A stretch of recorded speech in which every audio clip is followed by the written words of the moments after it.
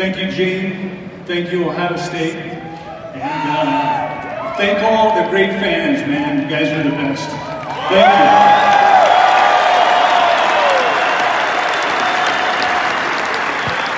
you. You know, got here in my mid-30s. I know I still look the same. I saw those pictures up there.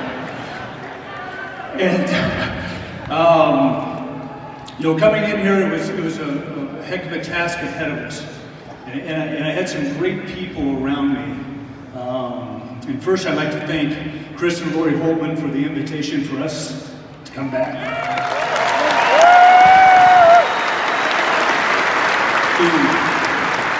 David Egelhoff, who is probably, he was with me every step of the way from the first day to the last day. Probably the most loyal human being that I know.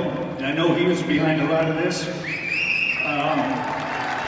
You know, just some special people getting here, and I tried not to show up, but I was scared to death. And there were three people, a man named Jack Schramm, a man named Jim Trussell, and a man named Jim Foster, who did an incredible job of helping me navigate through that.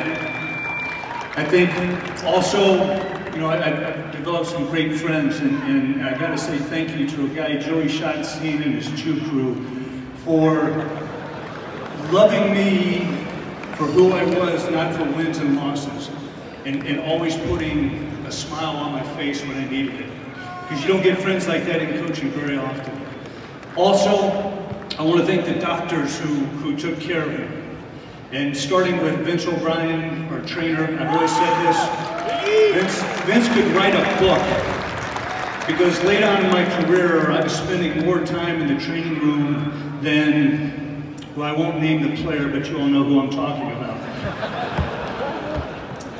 Also, you know, from Grant Jones to Jim Borchers to Don LeMay to Dr. Andy Thomas to Nino Chioca to Steve Smith, Udi Mandel, all these guys, Bodo Knudsen, were one call away whenever I needed them. Chris Kading, who was my neighbor, I can't explain how many nights I pulled in his driveway and he helped me get out of the car.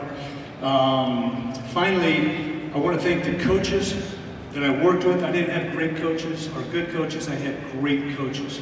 And those guys did a phenomenal job of carrying the load for me. And to the players that I coached here, honestly, there's not words that I can put into them.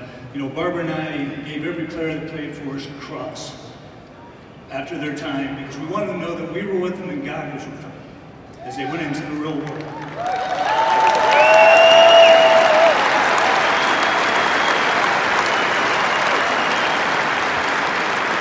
It's my only hope that every time one of my former players comes in here and they look up there, they smile.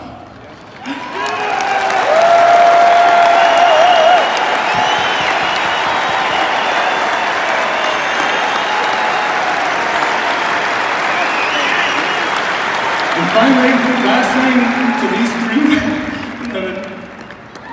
couldn't have done it without them. I will say, I'm not sure I deserve that being up there, but since it's up there, what the hell, let's keep it. Thank you. Ladies and gentlemen, Thad Matta.